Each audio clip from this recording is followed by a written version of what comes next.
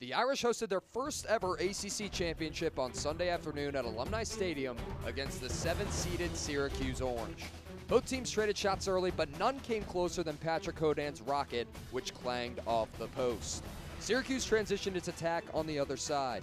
A contested header deflected off of Oyvind Alseth, and Patrick Berneski slid in as a last resort to prevent a goal. Both teams went into the break in a scoreless draw. From the outset of the second half, Syracuse pressured the Irish. Forward Ben Polk converted on his 10th goal of the season to give Syracuse a 1-0 lead.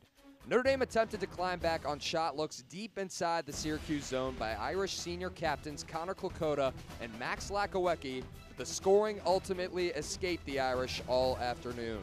Syracuse wins its first ACC championship in program history by the score of 1-0. For all of us with Fighting Irish Media, I'm Rich Heide. We'll see you next time from Alumni Stadium.